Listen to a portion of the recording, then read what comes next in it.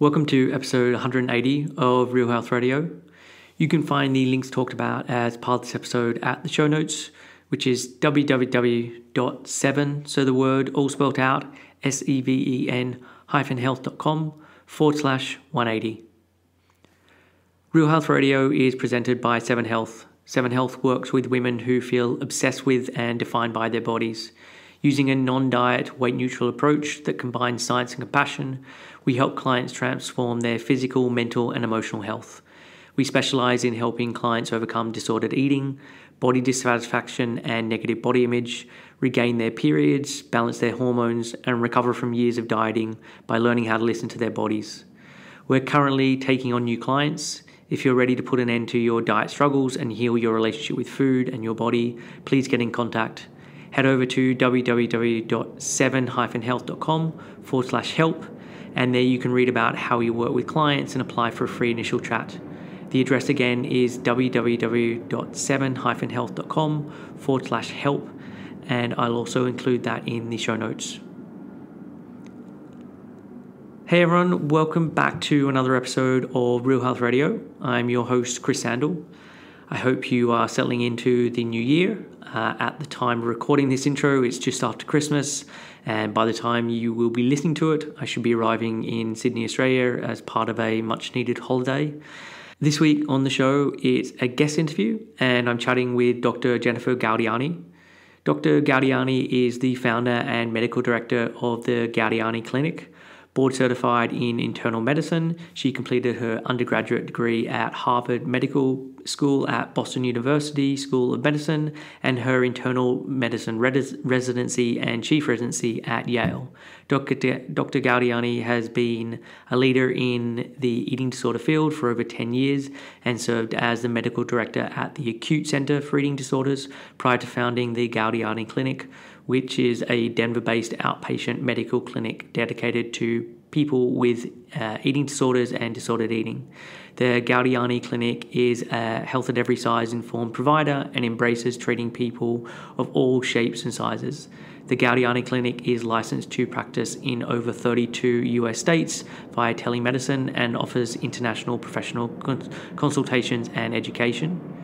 Dr. Gaudiani has lectured internationally and nationally, is widely published in the scientific literature as well as on blogs, is a current member of the editorial board of the International Journal of Eating Disorders and the Academy for Eating Disorder Medical Care Standards Committee, and is a former board member of IADEP. Dr. Gaudiani is one of a very small number of internal medicine physicians who is certified as an eating disorder expert. She's also a fellow in the Academy for Eating Disorders. Dr. Gaudiani's first book, Sick Enough, A Guide to Medical Complications of Eating Disorders, was released by Routledge in October 2018 and is available on Amazon. So I've known of Dr. Gaudiani for a number of years. I think I first came across her through Tabitha Farrar's podcast. She's been a guest on it multiple times. And then more recently, she wrote the book Sick Enough, which I read and enjoyed. So I wanted to invite her on the show to chat about it. So as part of this episode, we start off by talking about Dr. Gaudiani's background and how she ended up working in the eating disorder field. While she never had an eating disorder herself, she counts herself lucky considering she has many of the personality traits that are often associated with this or with developing an eating disorder. So we spend a bit of time chatting about this. We then just spend the majority of the time touching on topics and ideas based on a book. So why she called it Sick Enough, values-driven recovery, the cave person's brain and her house on fire analogy, misconceptions around pulse rate and bone density in athletes with eating disorders, weight stigma and binge eating disorder, eating disorders in older patients and in male patients, orthorexia, the overlap between substance abuse and eating disorders, and conversations to be having with teenagers to protect them from eating disorders. And I really enjoyed this conversation. Dr. Gaudiani has a really warm and lovely nature to her, and just having this time or this chance to spend this time with her and chat about such an important topic was wonderful. So let's get on with the show. Here is my conversation with Dr. Jennifer Gaudiani. Hey, Dr. G, thanks so much for joining me on the show today. Thank you so much for having me, Chris. So your book was released at the start of this year, so start of 2019. Well, at least that's when we're recording this. It's called Sick Enough, A Guide to the Medical Complications of Eating Disorders. I've read it. It's a fantastic resource. And so what I want to do today is use many of the ideas that are touched on in the book as the basis for our chat. And then we can just see what other rabbit holes and directions we go down as part of that. But as a starting place, do you want to give listeners a bit of background on yourself, a bio of sorts, like who you are, what training you've done, that sort of thing? Yeah, I'd love to. Thank you.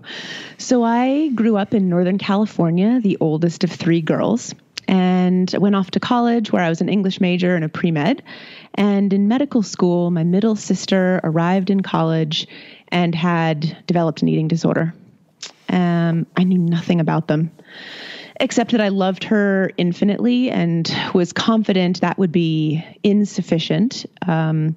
So she got a therapist and struggled with her eating disorder for many years, finally getting fully recovered in her mid-20s. But I will tell you that witnessing and walking that journey with her was really scary. It was also inspiring to me to see her recover. And I think that it particularly impacted me because I felt that there was a shift in me. You know, I have many of the temperamental traits that my patients also possess. And it is, I think, a fluke and somewhat mysterious to me why I didn't myself develop an eating disorder. But I think that as somebody who had the privileges of, you know, white, cis, hetero, thin, able, and all of those things, I was certainly experiencing body pressures and self-assessment based on body appearance myself. And I think as my sister went through her disorder, as I, you know, gave her my love and my inexpert support, I spoke the words to her enough that I came to deeply believe them at an early age, which was, don't take your emotions out on your body. Whatever you eat is okay.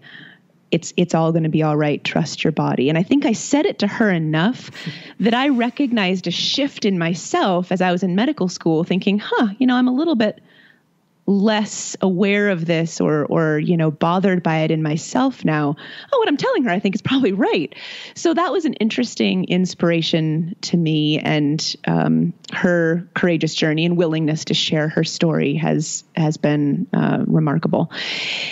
I went and did my internal medicine residency then at Yale in my chief residency, and loved taking care of the whole person. And actually, I was also inspired by a dear family friend who developed type 1 diabetes as a child, and then a few years later began to develop anorexia concurrent with it, vis-a-vis floating her blood sugars or not taking enough insulin. And I watched, you know, even at a much younger age than medical school, as the Western medical institution systematically failed her.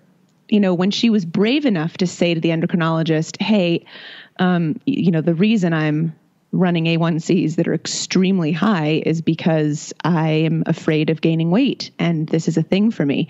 And, you know, invariably the older white male endocrinologist would give her a virtual pat on the head and say, well, you know, let's just start by getting your blood sugars under control, and really failed her. So as I progressed as a young doctor, I thought, I wonder if I can use these two inspirations to be the kind of doctor that really feels congruent with my values. What if I can invite the patient to share their narrative with me, and I can in turn meet them halfway with my medical knowledge, and together we can find a common language to make whatever they're dealing with a little bit more manageable, on terms that they care about. Yeah. So that was the sort of ethos that I went into my residency with, never thinking that I would specialize in eating disorders because I was an internist, and there are no internists who specialize in eating disorders. And so when I moved to Denver 12 years ago, I had the opportunity to become a leader at a hospital-based unit here that specializes in multidisciplinary medical stabilization of critically ill adults with anorexia nervosa, and helped to run that unit for 8 years, and published and learned and spoke to various different audiences. And that was kind of it for me. I mean, it landed in my lap unexpectedly, but that was it. I fell in love with the field. And then 3 years ago, I left on warm terms to open my own outpatient medical clinic because I wanted to see that full story. I wanted to be with my patients and with a much more diverse group of patients through all the chapters of their lives, not just during a hospitalization. And so that brings me to this day. Nice. So look, there's a lot that I want to dig back into. I think the thing when you talked about with your sister and you said, look, a lot of your temperament is the same as hers, and it's almost like a fluke that you weren't the one that ended up in that position. So maybe talk a little bit about, I don't know, your childhood, your upbringing, like how was food in your household? Yeah, thanks. That's always a really interesting question. There were strong positives and there were some interesting negatives. On the positive side, I'm of Italian heritage, and there's a really strong culture of food and food with family in Italian culture, even several generations of Americanization in. So I think that there was quite a lot of structure around food in my family. We were not, I came from a well-to-do family. There was always plenty of food, and family meals kept relatively low chaos around food by counterpoint with what some of my patients do experience. That was protective, as was the cuisine that my mom and then eventually my dad as well cooked, which had no orthorexic tendencies to it whatsoever. Fats were used in delicious abundance, and there was, thankfully at the time, it would have been utterly bizarre to suggest in the 80s and 90s that carbs were an issue. So that didn't arise on my horizon.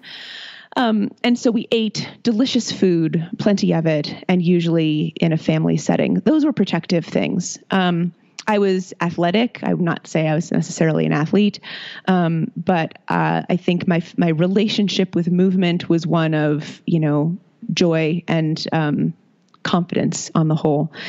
The negatives were that my dad came from a really fat-phobic family and brought that into our home in myriad unfortunate ways in retrospect.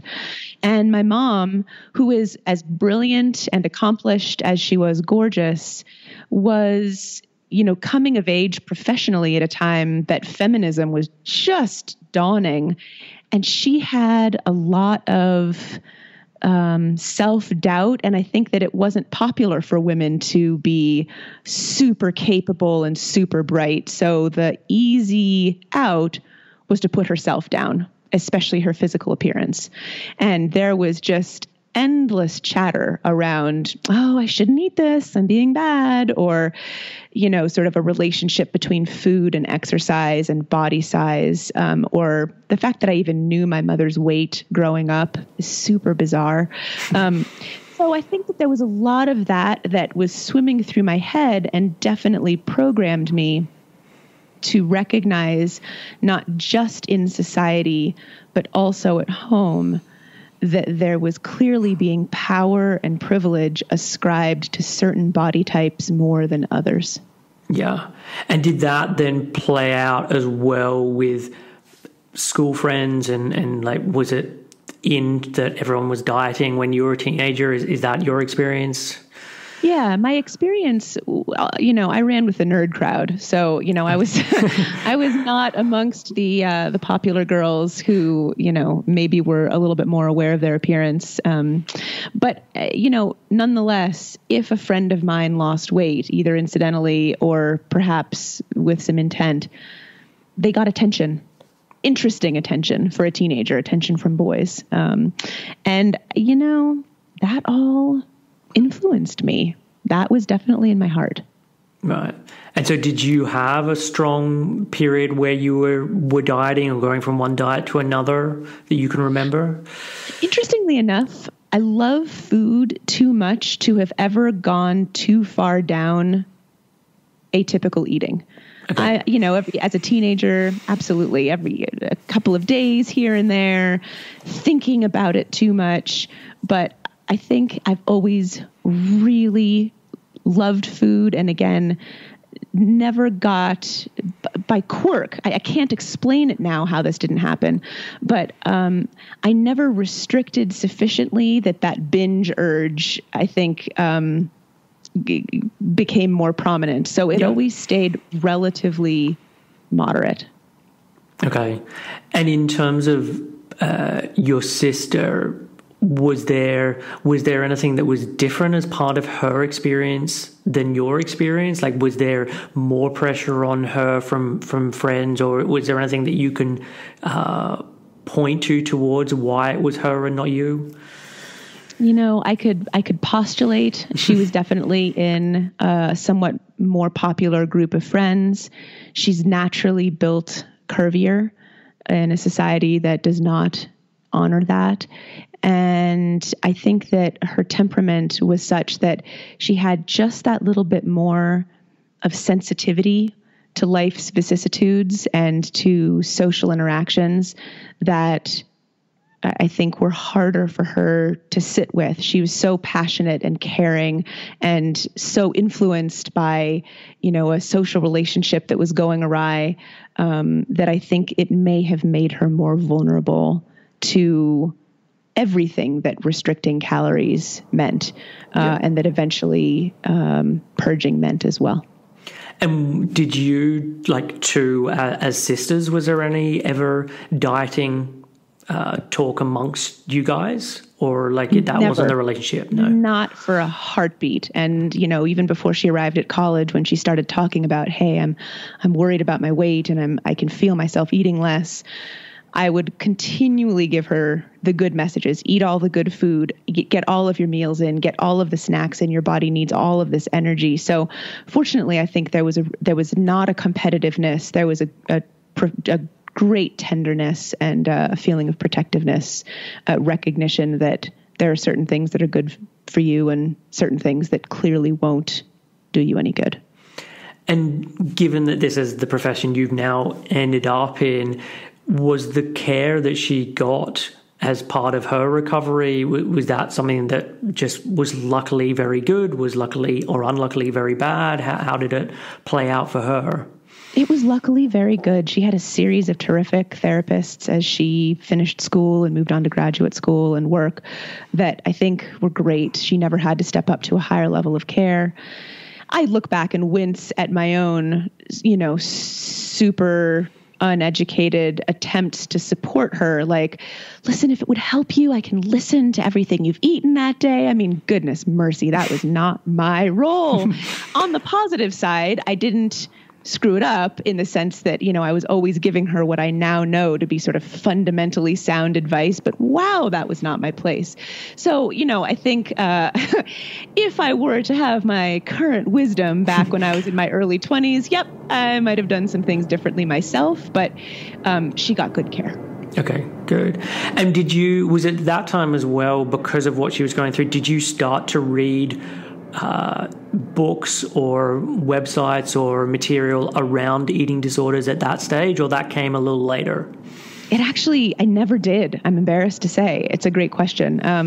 It wasn't until I had the opportunity to get into the field and help to grow and run this hospital-based program that I just threw myself into reading and learning. And so how was it when you first started in that hospital-based program? Because I think if I speak for myself, like there is so much that as a layperson, you just don't understand about eating disorders in terms of how they work, how they affect the body. And so to go from being someone who really doesn't understand it to be thrown into that, how was it? It was fantastic, and I made lots of mistakes. I loved it from the very get-go, and I think I was probably benefited by the fact that when I joined, it was a 2-bed program, and then when I left, it was a 15-bed program. So it's not that I jumped into a completely full service. Yeah. I learned, and I think I really enjoy learning from my patients themselves and then from a multidisciplinary team. So it's information that I feel I absorb pretty quickly. But gosh, I made a zillion mistakes. I continue to make important mistakes on at least a weekly basis, and just try to not respond to my innate fragility reaction of defensiveness or defeat, and instead say, how fortunate I am. Thank you for teaching me this. I apologize that I made a mistake. I'm going to do better next time. So I think it was really with that attitude that I came into it. And the whole deal, I absolutely loved it. And was health at every size, was that a part of that practice? Oh my goodness, no. Okay.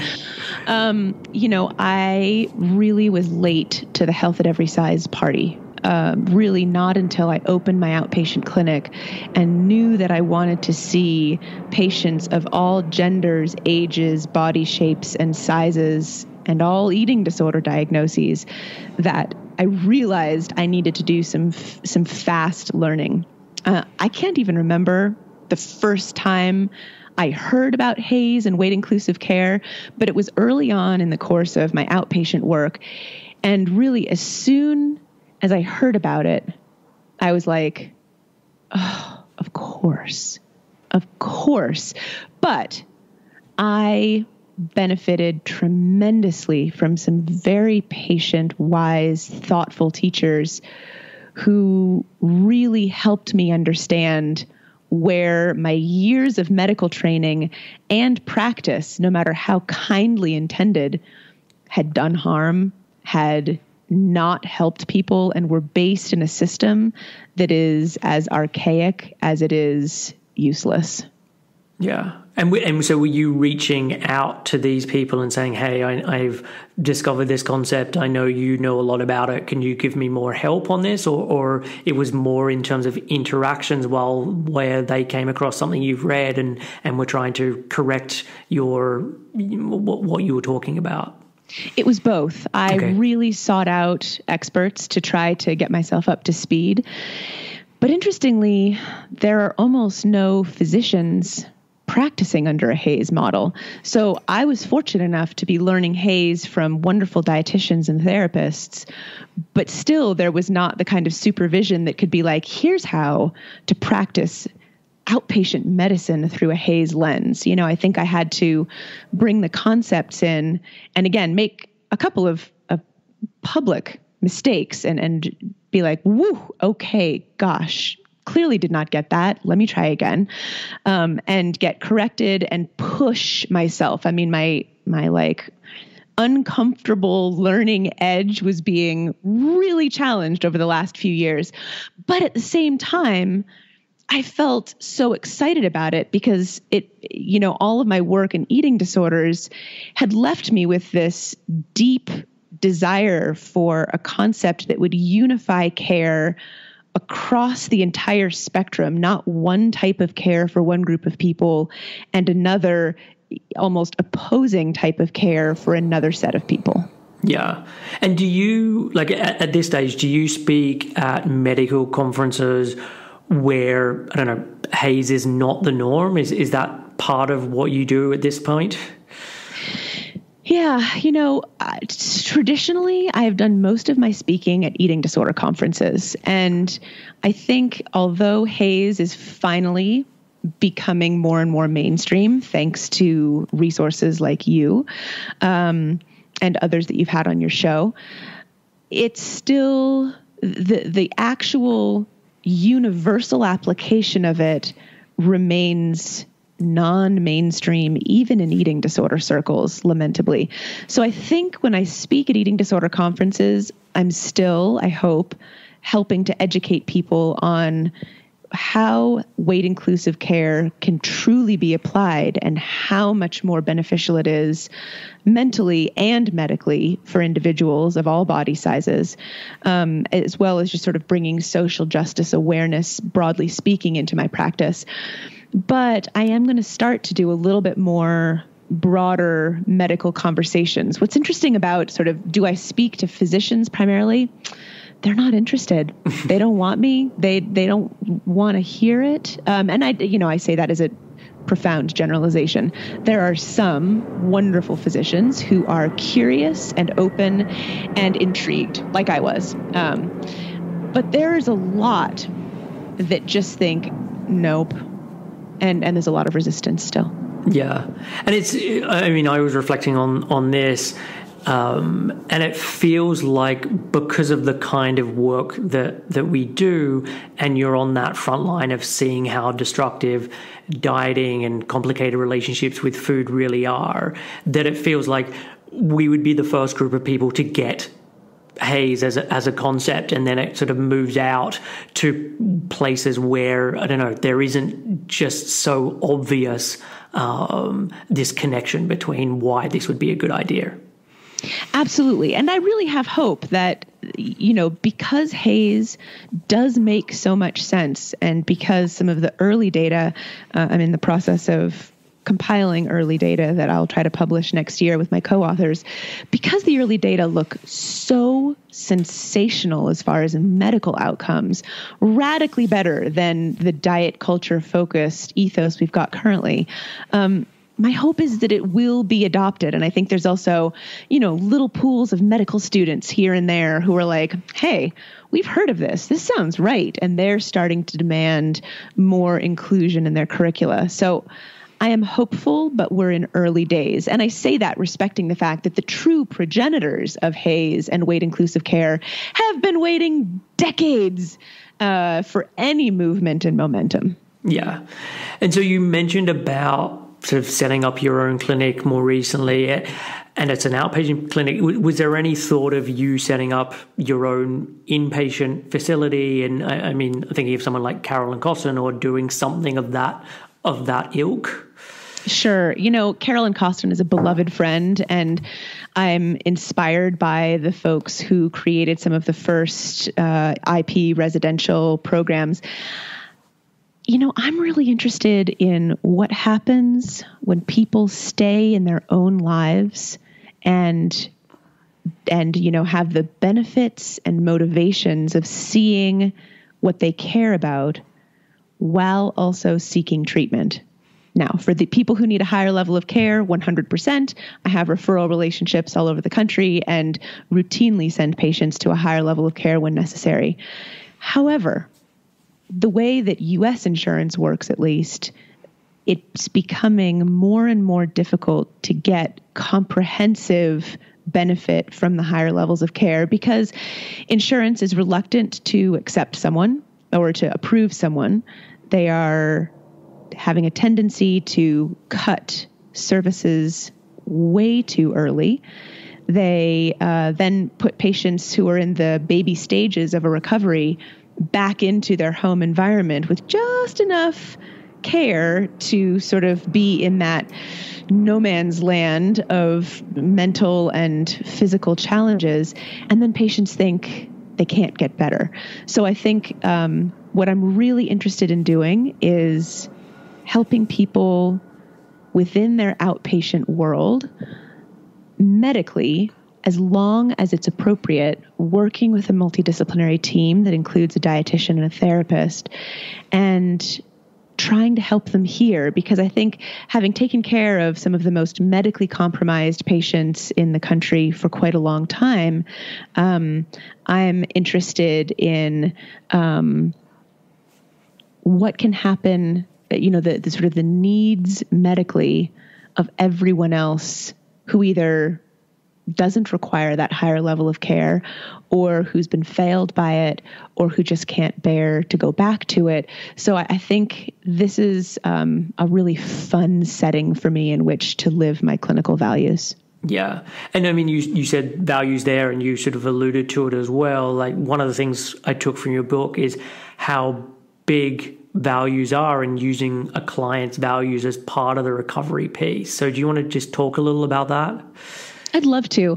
I am not a therapist. I never play therapist, but to the extent that I understand the basics, I'm really interested in ACT, acceptance and commitment therapy, and its values basis. It was what was broadly used on my prior program, and it appeals to me as a pragmatic, thoughtful approach. So when I first meet a patient, because all of my patients need to come to me in person for a 2-hour initial assessment, and then I can follow them up by telemedicine around the country, I invite them to share with me, as the first piece of information they speak, what are their goals and values. It's so easy in a hierarchical, power-infused medical system, even in the dyad of me as a friendly, laid-back, nice, physician. There's still power in the room. So for me to work on decreasing my assumptiveness by asking patients what they want for themselves, and then using that as my roadmap, not making assumptions about, what their outcomes should be or what they'd want or what feels possible to them. That's such a powerful start for the two of us. And then they're naming their values, the things that matter to them in their lives, just begins to help me understand them as a whole human. I don't think I can provide good medical care without that. Yeah. And there's actually the place that I will typically start with clients as well. I prefer to do it as a writing assignment, just so they have more time to think about it. I prefer to have more time to go through it. So getting them to do a writing assignment on what's your identity, what's your values, what's your priorities. And there's questions with all of those. And I find it really helpful. The one thing that comes up a lot when I get them to do that writing exercise for values is there'll be things like compassion and caring for others and all of these values. And I'm always like, and how do these values then apply when you turn them inwards? Because people seem to be a lot better at having values that they then have for others than being able to hold themselves to those same values. And so that's always kind of an interesting conversation to have. Isn't it? I think that's such a lovely point. And I find it helpful when I do have somebody who's struggling with whatever I'm encouraging them, inviting them to do next for their recovery work medically, to bring it back to their values.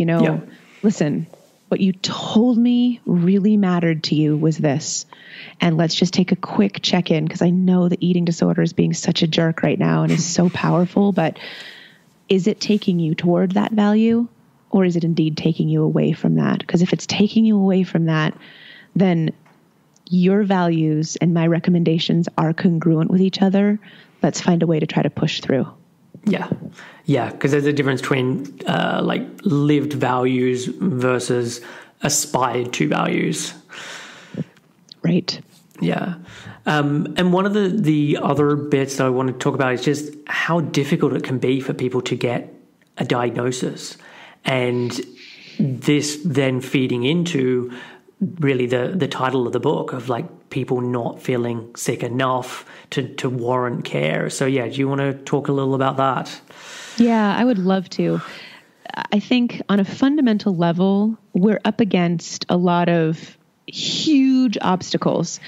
We have physical symptoms caused by eating disorders that intermingle with diagnoses that occur alongside eating disorders, like anything from type 1 diabetes to migraines to substance use disorder, but that themselves are worsened by the eating disorder.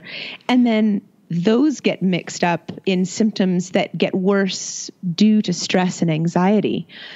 So then we end up in a medical system where only that which is measurable is true, and where mind-body connection are not honored or seen, and where dietary restraint is the new defining behavior of virtuosity in our society, and where we have a society-wide epidemic of restriction that triggers sort of groupthink, and that as long as there's such a thing as looking healthy, medical providers are going to miss and harm patients. So that's sort of, in a nutshell, the challenges that our beloved patients are up against when they walk into the clinic, besides all of the, just systematic challenges of access to care and, and the like.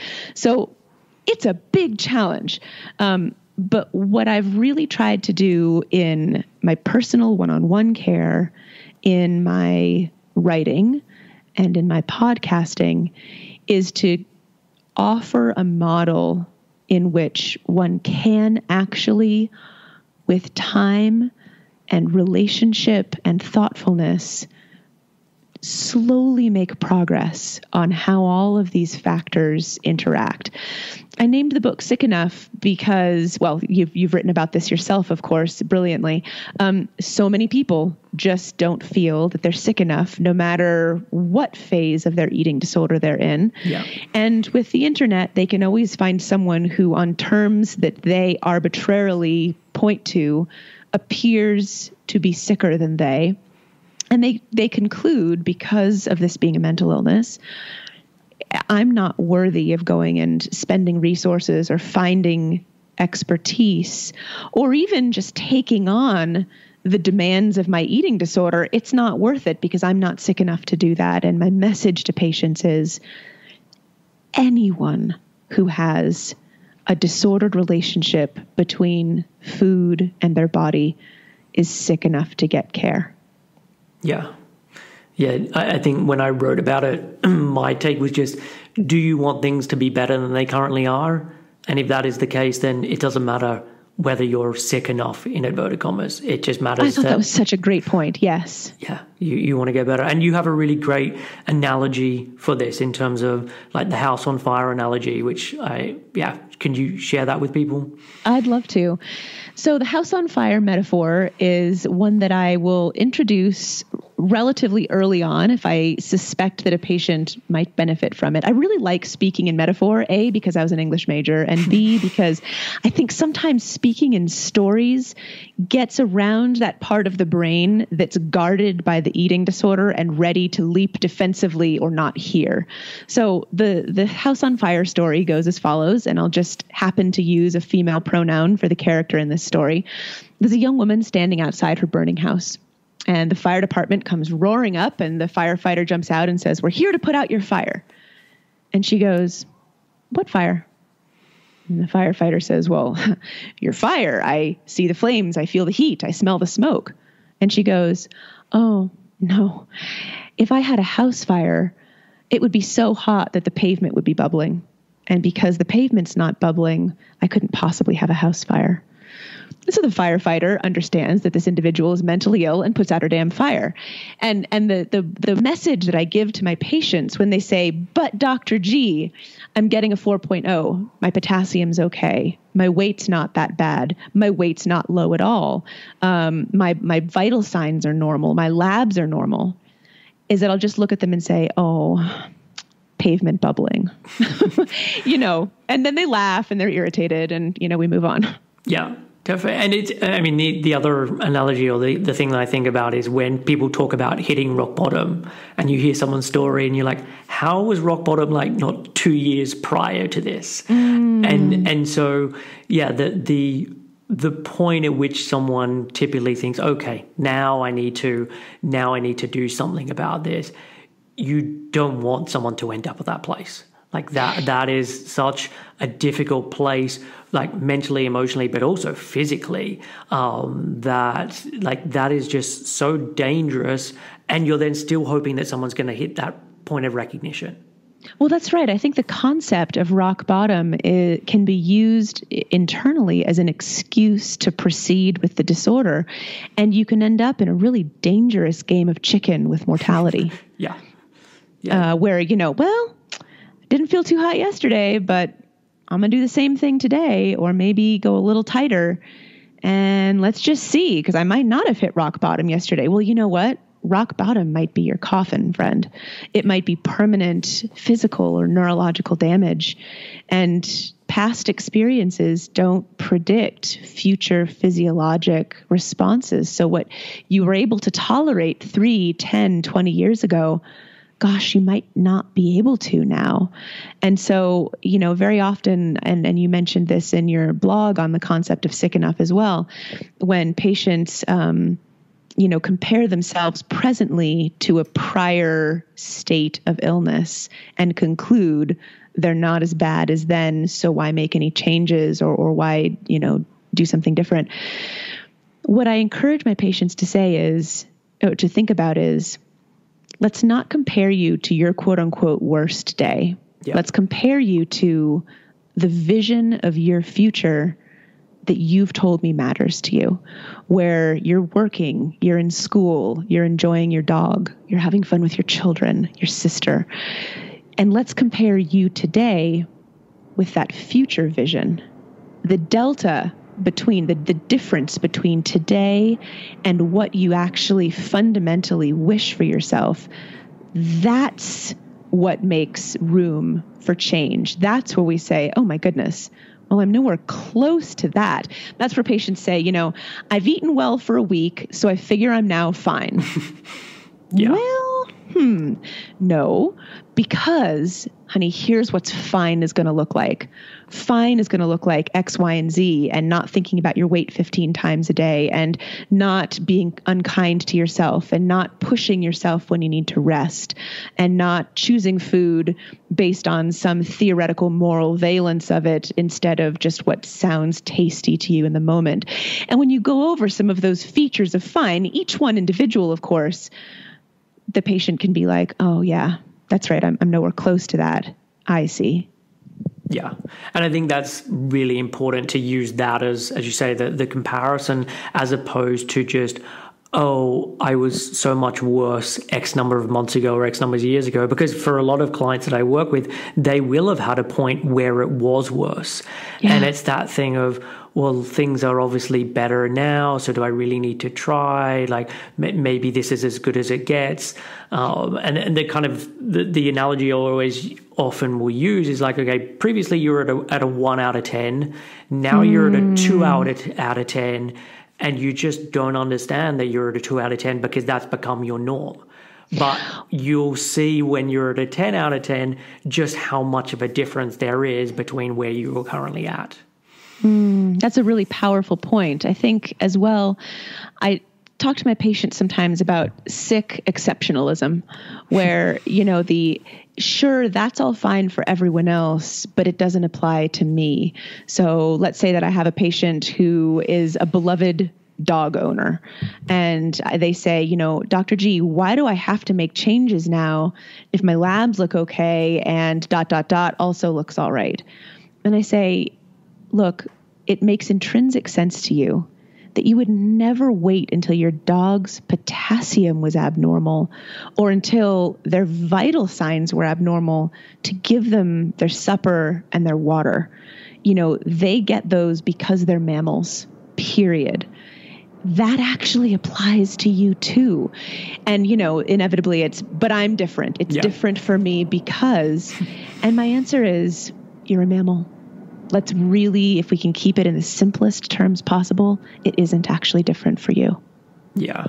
So let's then use that. I mean, you talk a lot in your book about the cave person brain, and so you making reference to being a mammal. Let's talk about that for a little bit and just what the cave person brain is trying to do, but also how the body is then damaged as part of restriction and all the components that does to have a knock-on effect too. Absolutely. I use the concept of the cave person brain with my patients, which is about as neuroanatomical as I get because I almost failed neuroanatomy in medical school, as a reference to the part of our brain that runs us as a mammal without any conscious intervention. It's the part that regulates our temperature and our, metabolism, our digestion, all of the elements of our bodies we can't consciously control.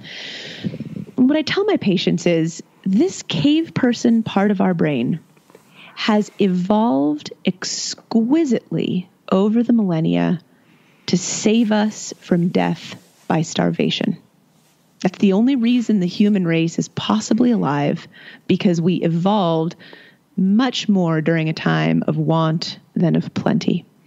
So this part of our brain is exquisitely attuned to malnutrition. And I always pause and say, malnutrition means when for any period of time, your body is not getting the energy intake that it needs, regardless of what body shape or size you happen to be in. Malnutrition does not refer to someone with a visibly emaciated body or who's lost weight.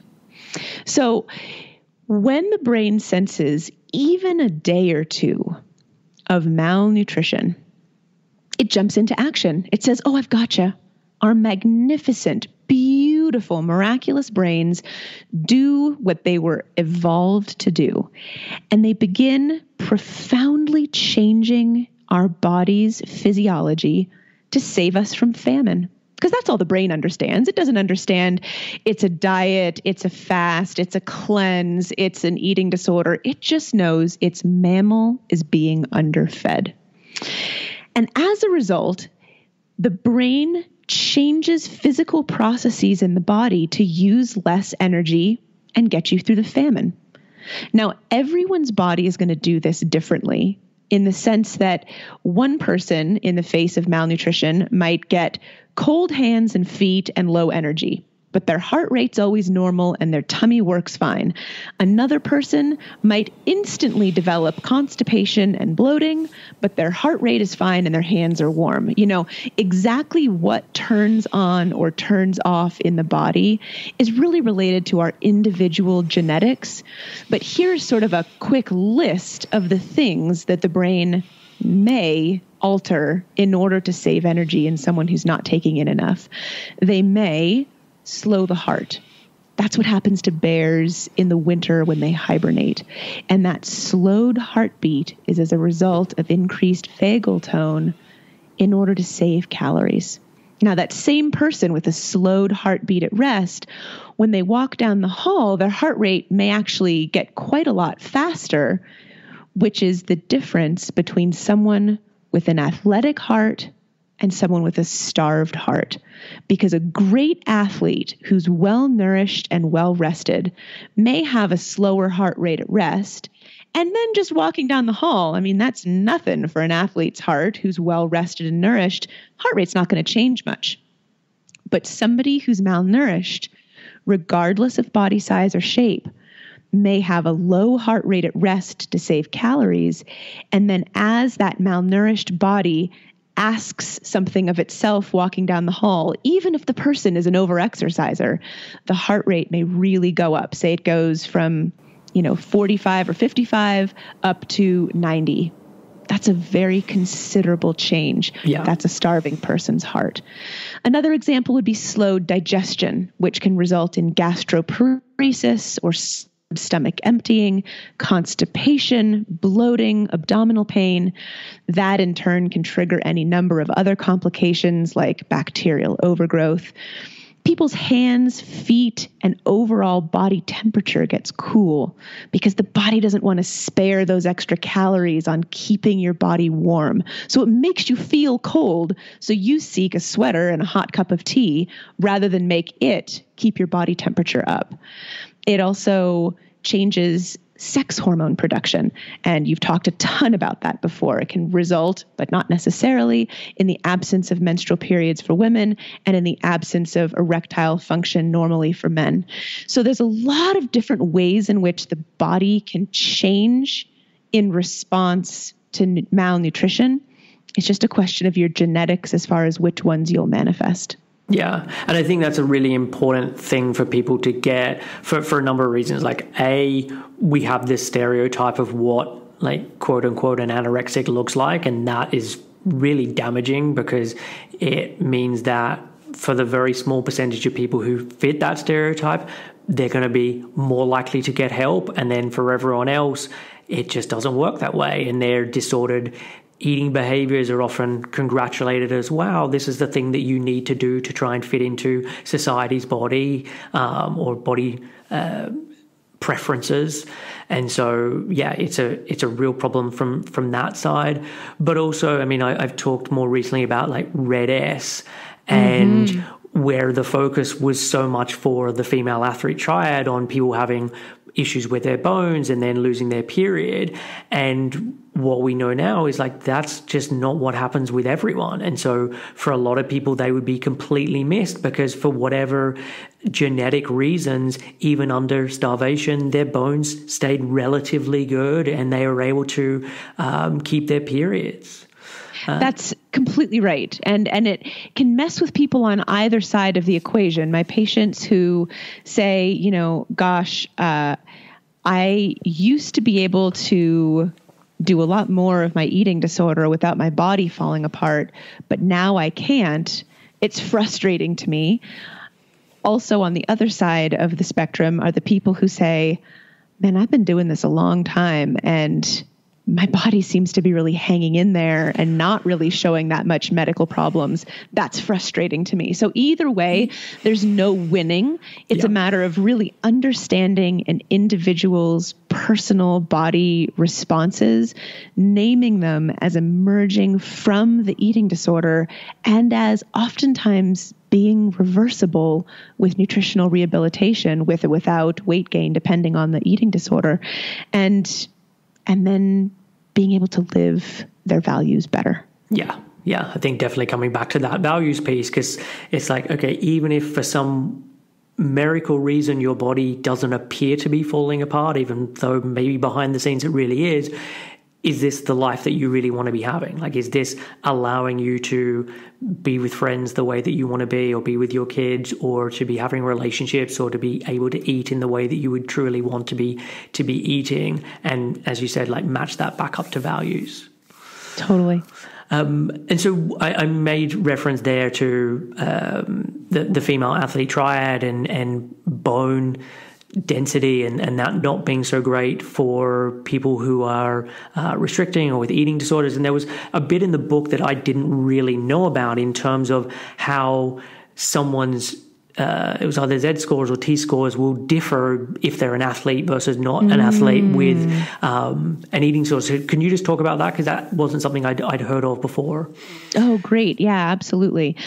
So when we do the bone density scan, called a DEXA scan, we get two different types of scores back depending on people's ages. For those over 50, it's a T score. For those under 50, it's a Z score. And a lot of patients who are under 50, and I used to do this wrong too, but now I've got the right of it, mistakenly go around thinking they've got a diagnosis of osteopenia, which is sort of the intermediate diagnosis between normal bones and osteoporosis. However, formally speaking, osteopenia does not exist as a diagnosis for those under 50. It's only for those 50 and up.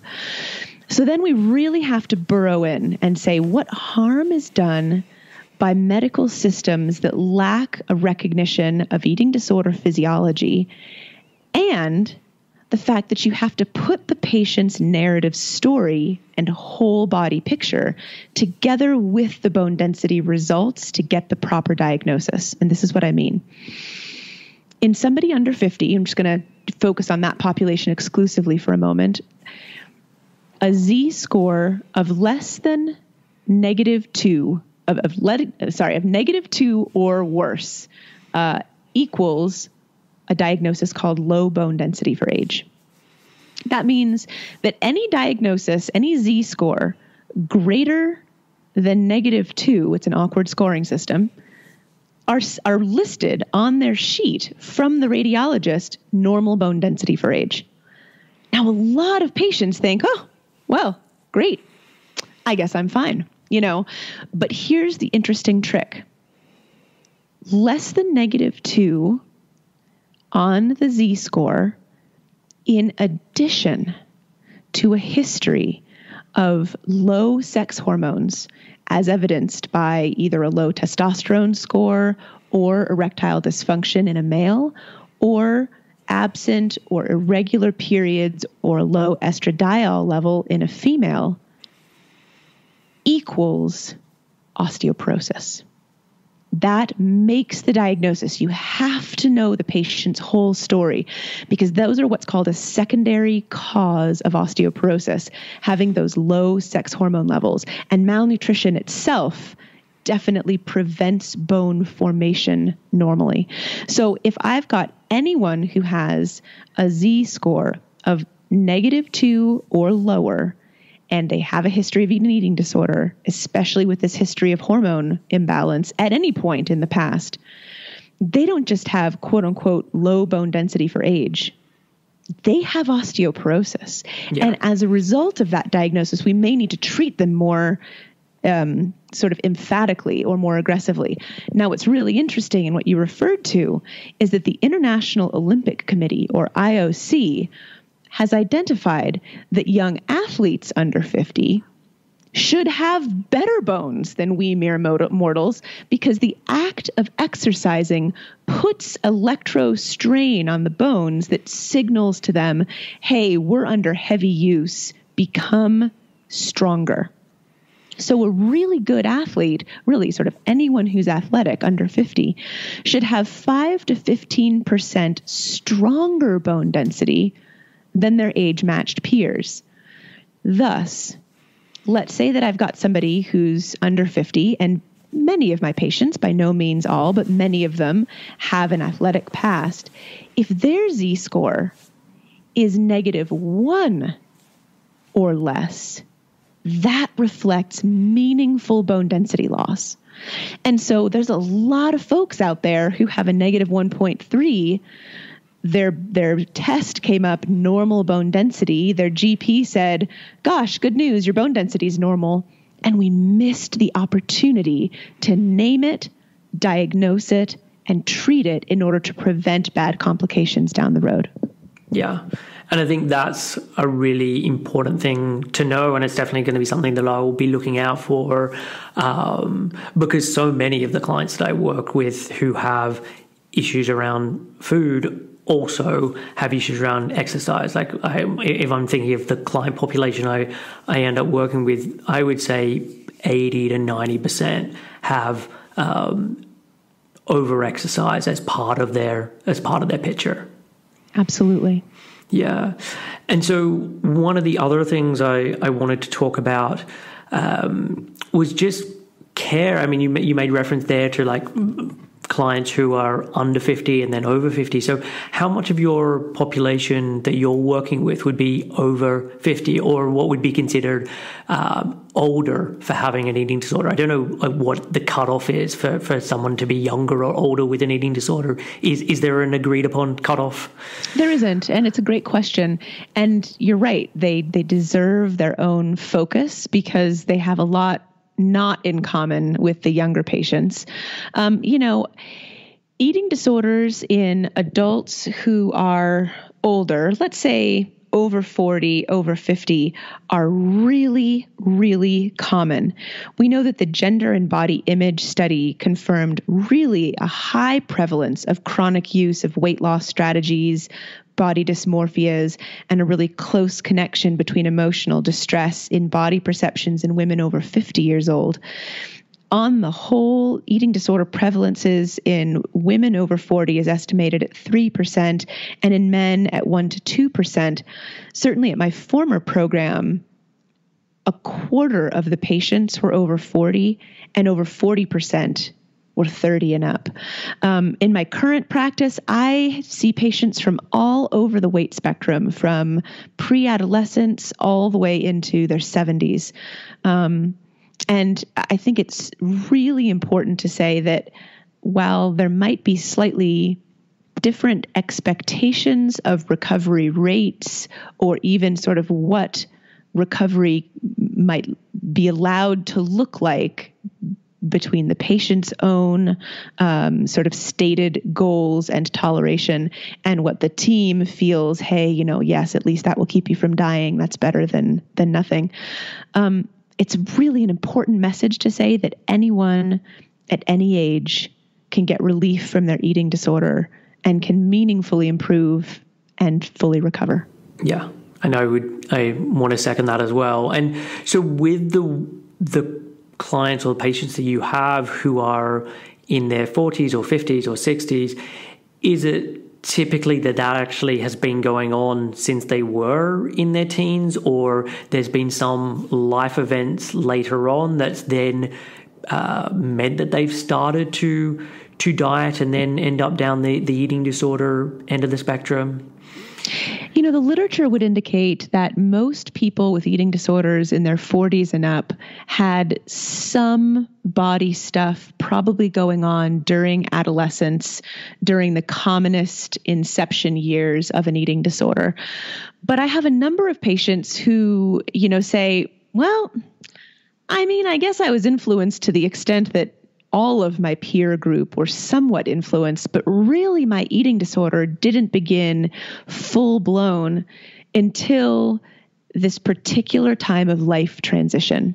And I think especially with regards to the narratives of women with eating disorders, and I suspect this is true of men too, I just don't have quite as much personal experience.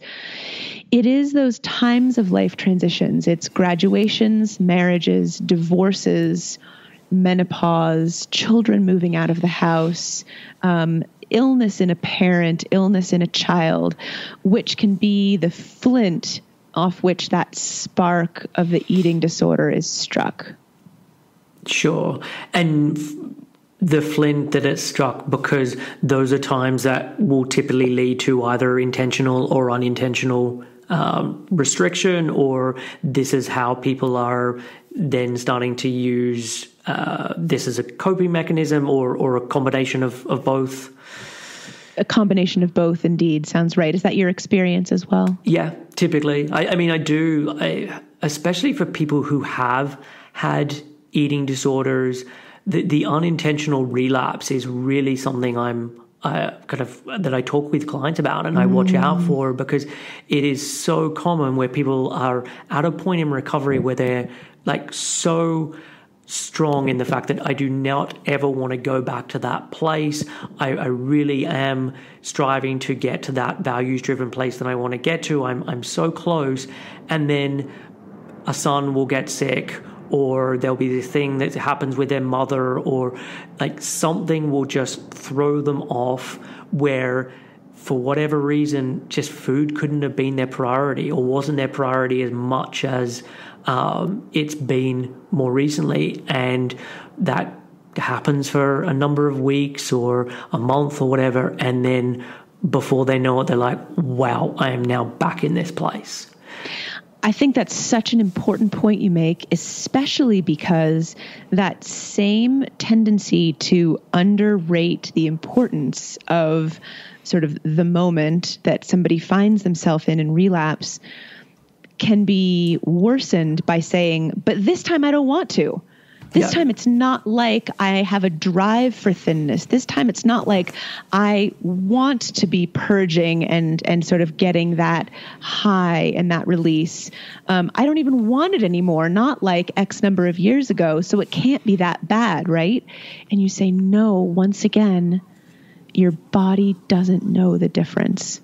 Yeah. And we risk reawakening those very same gremlins you say aren't present just by your beginning to have inadvertent vomiting because you've been really anxious, or inadvertent weight loss because your IBS has been acting up. And even if you don't want it, unless you are aggressively going after solutions to, make sure you get enough nutrition, etc., we risk tumbling all the way down to the bottom of the chutes and ladders board. Yeah, definitely. And what I have found with clients is if they then can catch it and then they put in the work to get back, the recovery process there is much, much quicker.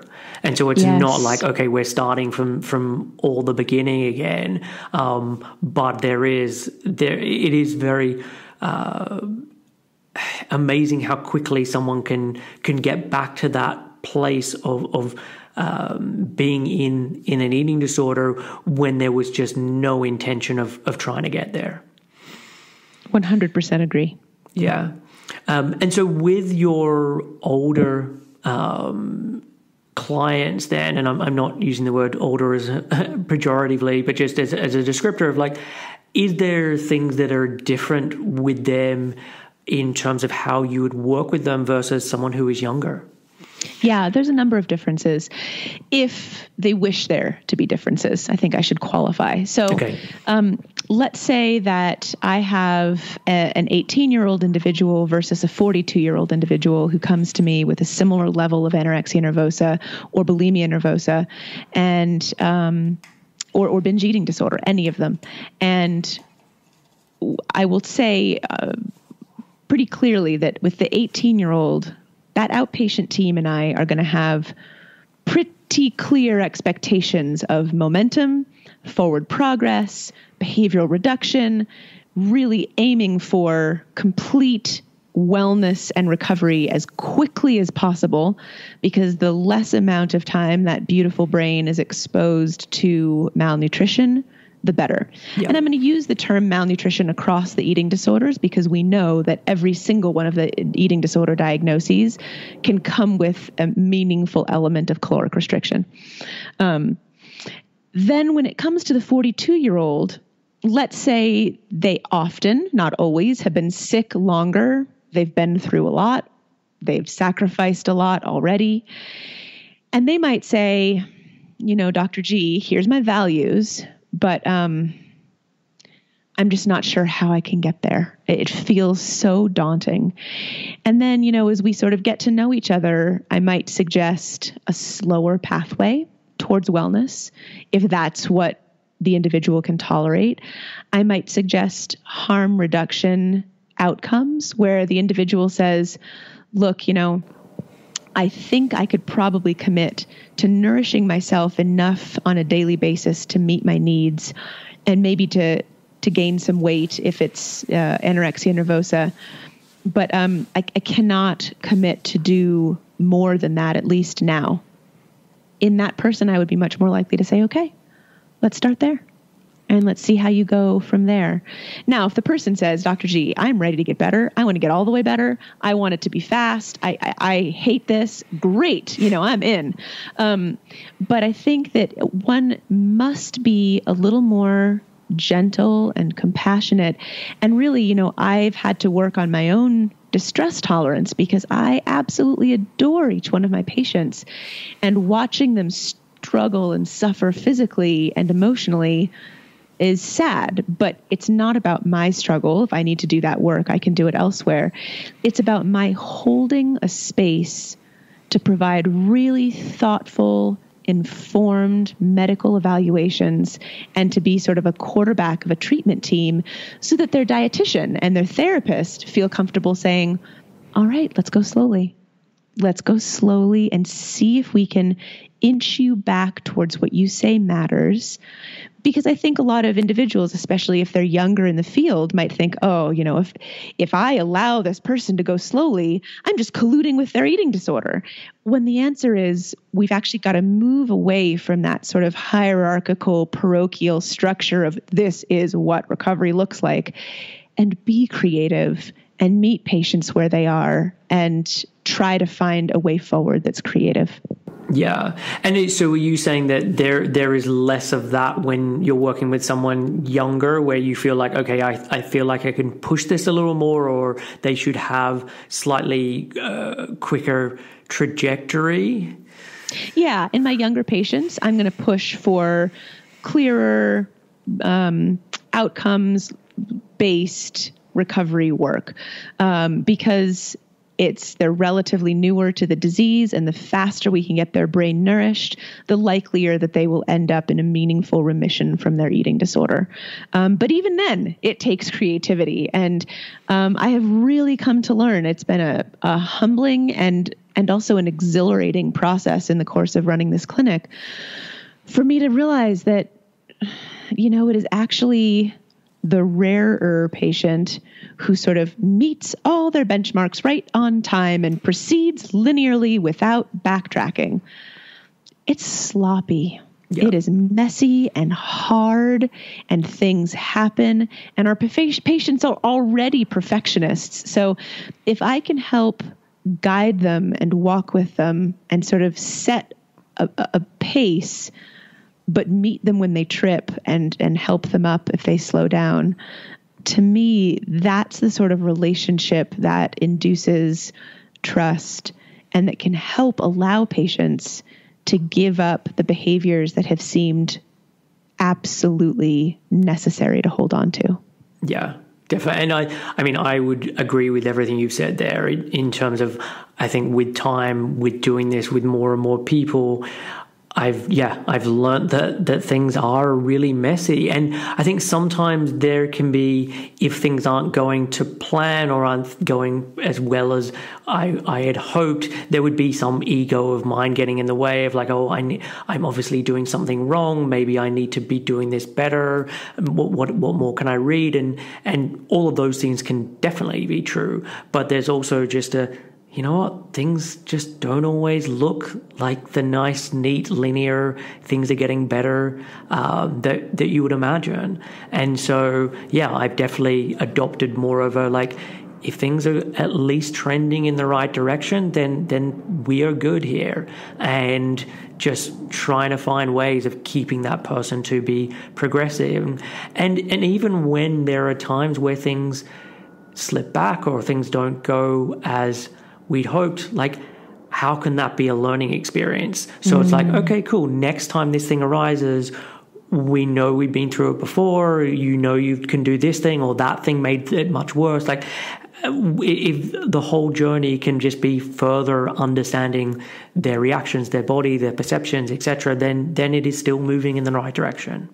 I love that. You and I are completely aligned on that. And I do think that it takes practitioner maturity and practitioners doing their own work, whether that's casually with their teammates or their colleagues or more formally in supervision, to really exorcise the demons of our own perfectionism, our own imposter syndrome.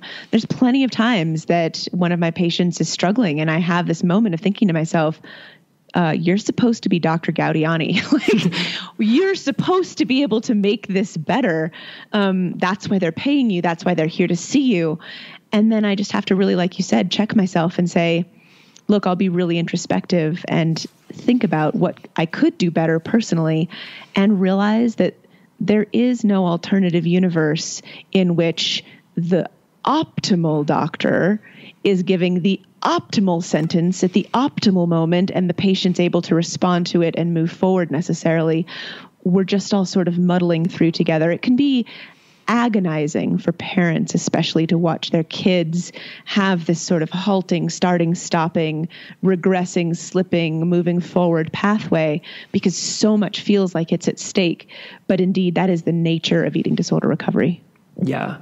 And I think like partly it's freeing to come to that realization as the practitioner, but I also think it makes me a better practitioner because it means that I don't feel like I have to constantly be pushing, and it doesn't set us up as adversaries when things aren't going the way that it should. You can then be much better at walking with that person and seeing the struggles and being okay with it without feeling like I'm the responsible person for this.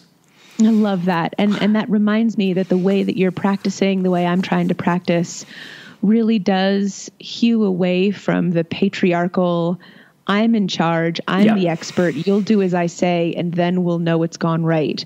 That is just, there is not actually a role for that mentality in there. Unfortunately, that remains, even when it's done in a pleasant way, a lot of what Western medicine is sort of grounded on still. Yeah, definitely. And look, maybe there is some level of a role for that as in an inpatient place where you're like, okay, this is life and death. Like you need to do this.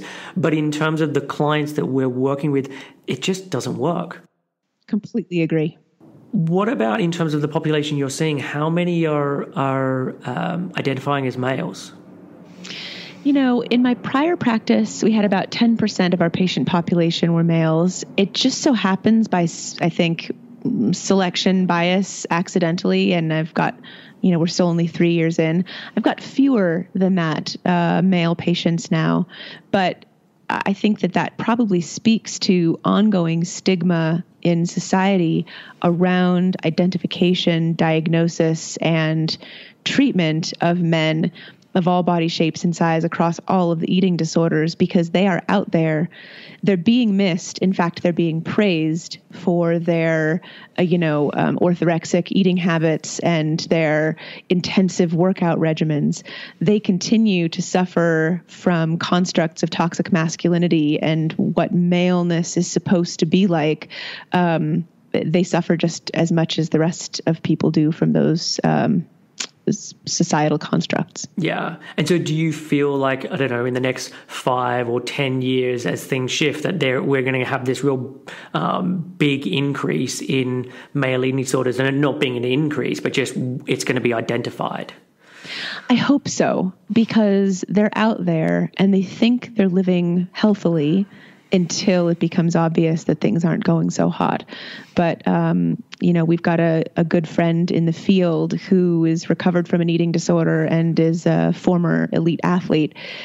He has expressed that he thinks the vast majority of the guys he played collegiate and professional sports with have disordered eating or frank eating disorders, all under the guise of, let's get an edge. What can we do to decrease our body fat X amount? What can we cut out of our diets to give us the edge as we play? The irony being, of course, that as they speak amongst themselves and draw from media reports of what bizarre diet so-and-so follows, they're actually not nourishing their bodies. They're ending up in REDS, relative energy deficiency in sport, or a florid eating disorder, because once again, our cave person brains will respond in knowable ways to inadequate fueling. Yeah. And I was chatting with Aaron Flores around this in a recent podcast that hasn't been released at the point at which we're recording this. And just, I was saying how much it then just gets changed in terms of the language. So rather than it being talking about dieting, it's talking about like biohacking, and it gets shifted into something else that becomes really glorified. And then when you just really strip it all back, you're like, no, this is just eating disorders. Correct.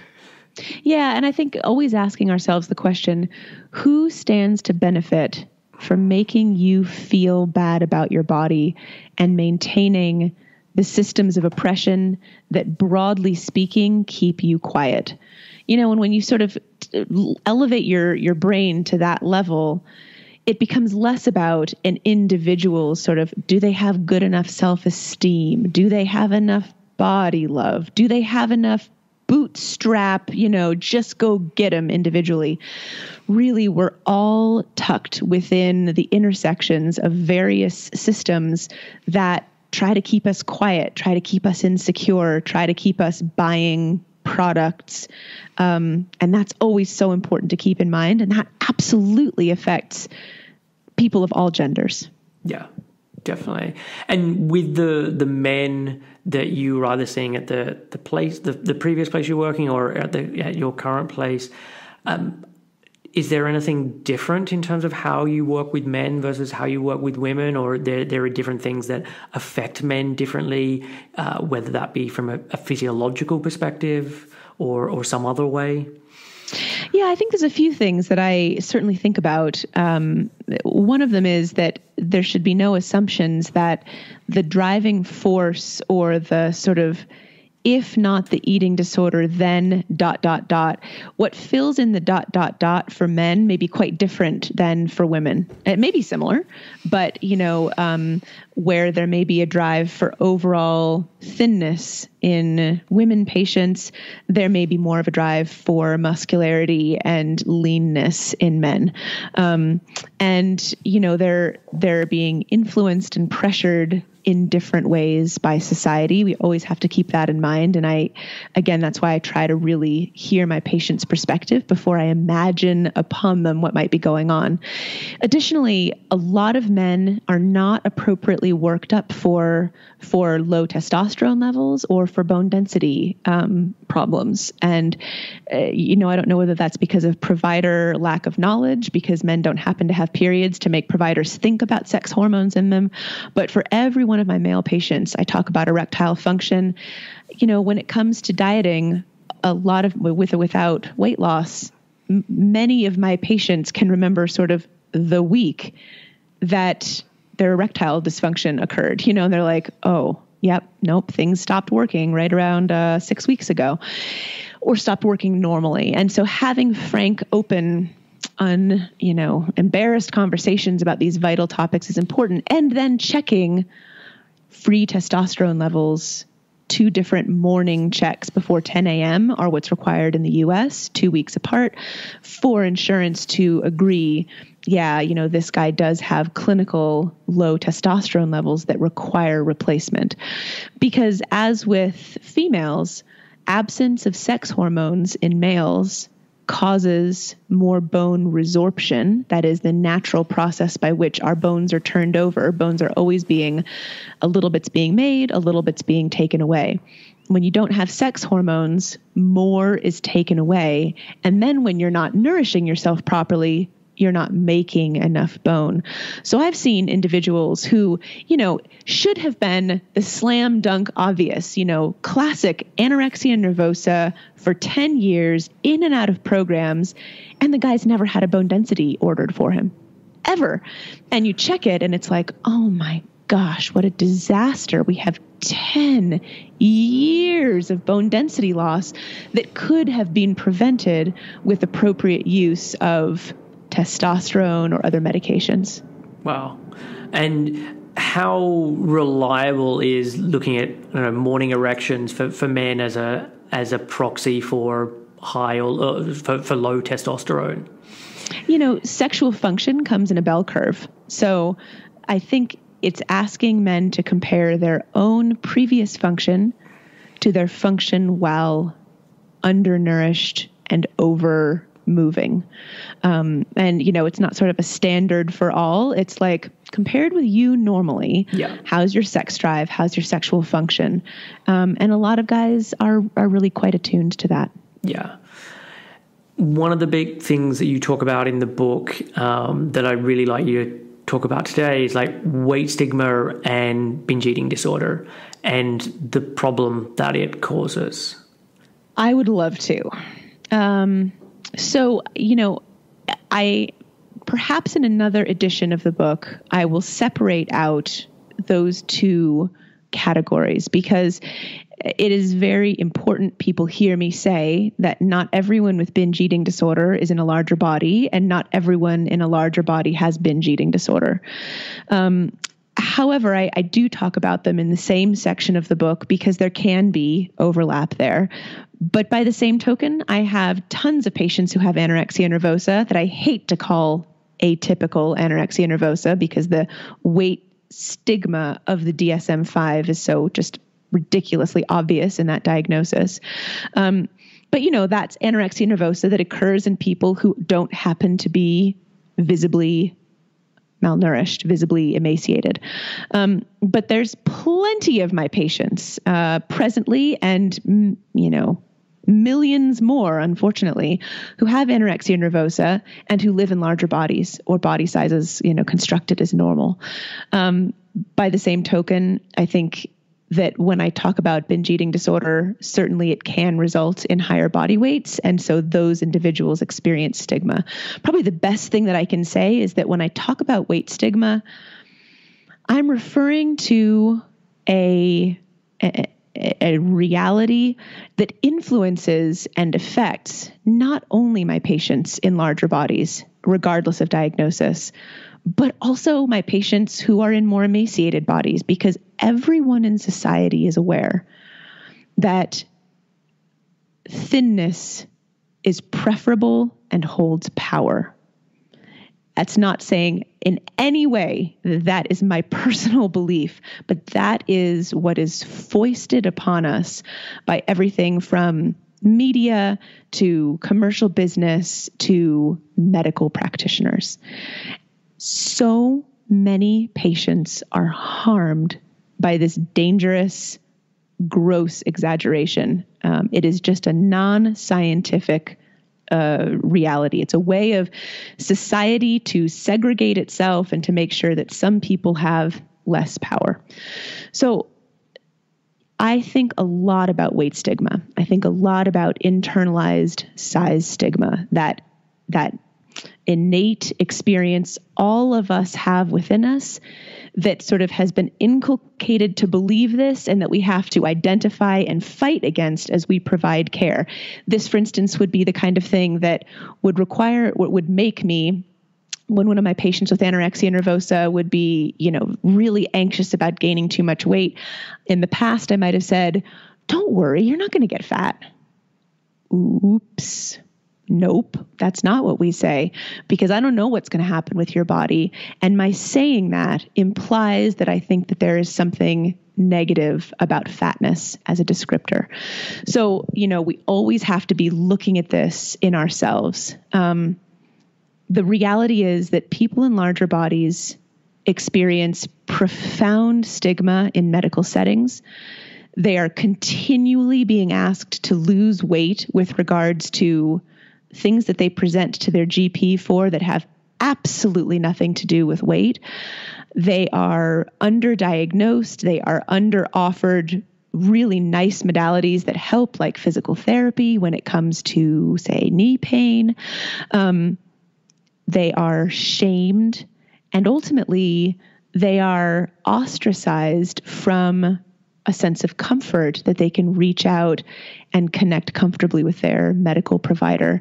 I personally believe that the number one medical problem associated with being in a larger body is the inadequate and often harmful medical and surgical care offered to those individuals. Yeah. And was there any of this taught to you at medical school? Like, was there anything mentioned about weight stigma as being a thing? Not even a sentence. And I mean, not even a sentence in my prior program either. This is really, I'm sorry to say, learnings that I have finally come to in the last 3 years. And now I am all on board. Yeah. And was this like basically health at every size and weight stigma came to you as a package? It did. I mean, I was aware, sort of at a high level, obviously, of a sort of body pressures and this and that, but constructs of social justice as they intersect with medical care, especially of those with eating disorders, really are newer for me, and yet now part of the fiber of my soul. Yeah. And so is part of the connection as well between the weight stigma and more with binge eating disorder, if binge eating disorder happens proportionally more likely with people in a higher weight body, because they're in a higher weight body, they're then told to do things to lower their weight to quote unquote help their health. They then go on said diet or restriction, which then makes it much more likely that they end up binging, and then you're then in that position. Most definitely. I mean, there's no doubt that one of the brain changes that occurs due to cave person brain is that when we restrict food, our brain clicks into a frantic fantasy of the food that we need and that we're denying ourselves. And that type of a mammal that is starved is not playful, creative, or cuddly. It is rigid, rule-bound, and anxious because it is seeking food. And invariably, people who restrict certain food groups absent a true allergy, like, say, carbohydrates, which is one of the most absurd food groups one can skip, become somewhat obsessed with them. That's not because there's a quote-unquote addiction to sugar or carbs. That doesn't exist. It's because they are, being driven by their cave person brain to go seek out the thing that they're lacking.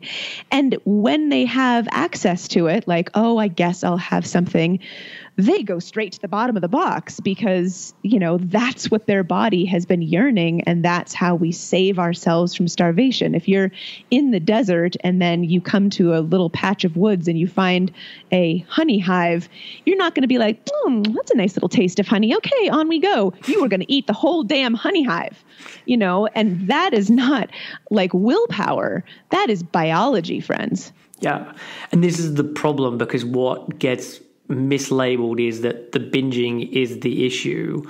And I'm always, when talking to people about this, I'm like, no, the binging is a symptom. The restriction is the issue. 100%. And if there wasn't the restriction, you're most likely not going to end up at that binge stage.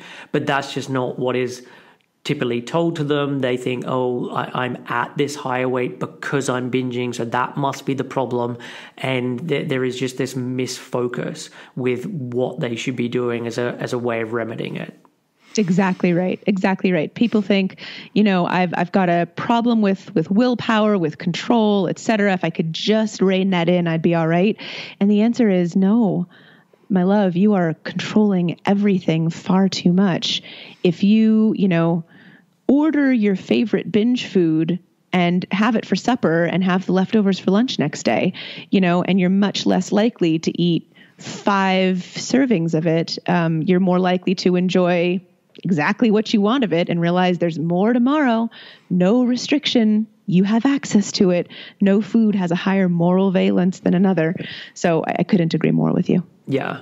I guess the difficulty is with that is because in the beginning, they almost proved the point of like, but when I bring in these foods, I eat more of them. And so the food is really the problem. And it's like, no, like, yes, it feels like that at this point, but with time that is going to change. But it can be difficult in that very short term place because it feels like, no, I'm really proving why I need to avoid these foods. Exactly. And so another one I want to talk about is orthorexia and just how common this is with your clients, because it feels like, and I don't know if this is really the case or the media has just moved on, like for 3, 4, 5 years, there was this real focus on clean eating, and that seems to have disappeared. And at the time when the clean eating movement was going on, and then there was a lot of backlash around it, there was talk around this is leading to orthorexia and what orthorexia is about. And I just don't seem to be seeing articles like that in the same way. So I'm just wanting to get your sort of reading on what you're noticing.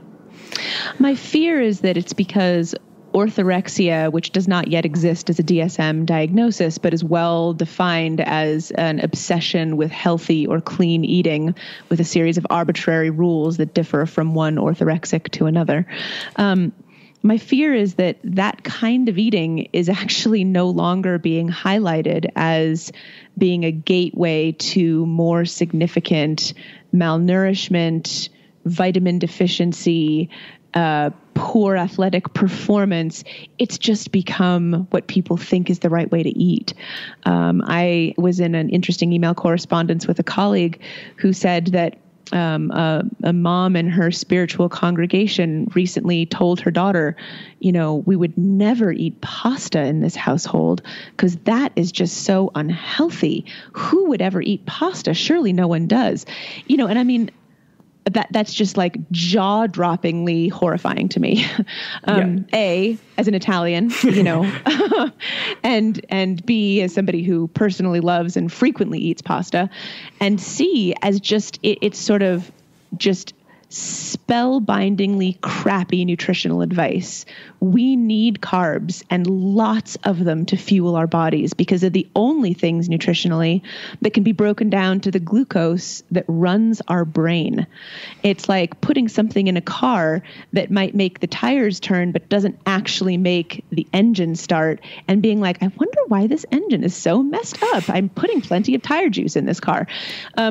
So this is a huge problem. I actually think it's not that it's gone away. I think that everyone has absorbed it as a norm, that carbs are bad, that sugar is evil.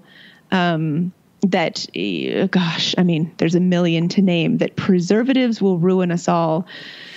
I can't say enough that I am an omnivore who, constantly preaches to my patients and then encourages them to talk to their dietitian about the details. Eat all the things, eat plenty of them, eat the things that satisfy, eat the things that will make sure to give you the energy you need to do what you're doing. And that's pretty much it. Obviously, well, maybe not obviously, I always get trolled when I talk about HAES or weight inclusive care in sort of broader news types of things. And people say, what, you should just eat junk food all day and that doesn't matter? Well, no. It just means that there's no moral valence to any given food. And of course, nice fresh fruits and vegetables are a lovely part of getting in the vitamins and minerals you want, and all the other things too. Yeah. I remember when I wrote an article about this years ago where people, the response was like, oh, but so you're now telling me eating healthy is not the right thing to do? And I'm like, you're missing the point. And yes. The analogy I used was like, there's a difference between washing your hands and washing your hands 5 hours a day because you have OCD.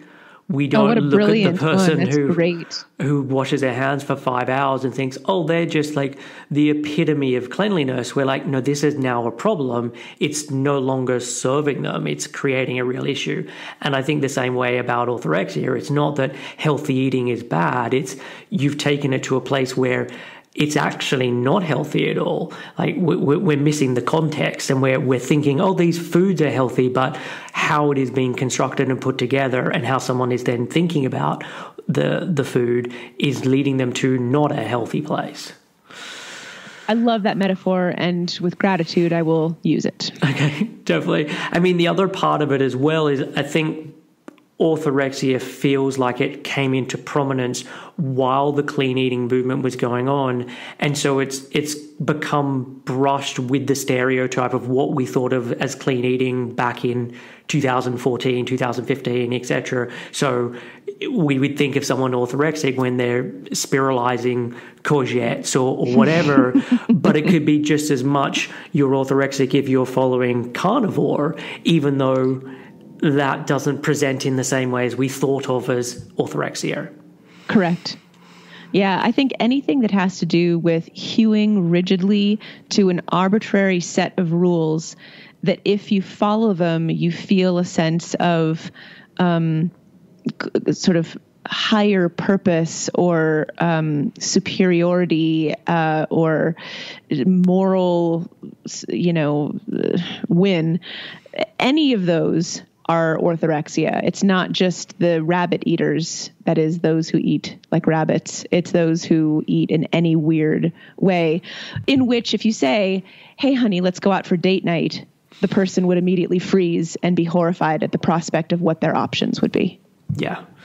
And one other area was that you mentioned in your book that I wanted to touch on was like substance abuse and eating disorders and the overlap between these two. So yeah, tell me, like, in terms of the clients you're seeing, how often is that occurring?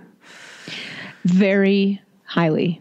There is tremendous overlap between substance use disorder and eating disorders. And unfortunately, these are some of the patients that get, I think, the most missed, although I've got a pretty long list of people who get missed, because it's very hard to treat one and not risk symptom substitution with the other. That's particularly true in higher levels of care. So somebody's, in day treatment for their eating disorder, they're now nourishing, they're not purging, but woo, look at that, their alcoholism really kicks in again. Or you have somebody who enters substance use treatment, they're now clean from drugs, but they're able to get away with eating disorder behaviors because it looks like how everyone else is talking about wanting to eat. And so they're flying below the radar. There's also a lot more treatment withdrawal and sort of early termination of treatment from eating disorder care of those who have substance use disorder. So it's tremendously hard, and it requires really a multidisciplinary team, and a lot of attention to both at the same time.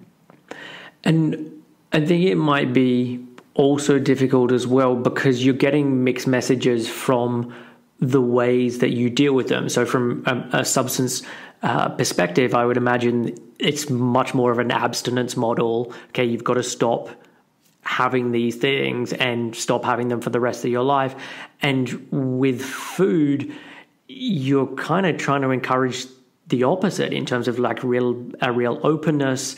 And so there might be those mixed messages of like, oh, but then I'm going to turn into a sugar addict, or and so it's this these approaches where you're kind of going in different ways and talking about things differently, even though they're substances that they may think of, well, there aren't these things the same. That's exactly right. I also think the ethos of the substance use treatment world, of course, which I'm not nearly as well versed in as the eating disorder world, oftentimes mistakenly recommends orthorexic behaviors like, hey, in this sobriety house, we're also sugar-free, or we're also white flour-free. Let's get all of the bad substances out of your life. And unfortunately, that, A, is scientifically incorrect, B, is going to trigger binge eating, and C, is going to radically contribute to eating disorder behaviors and perpetuate those myths.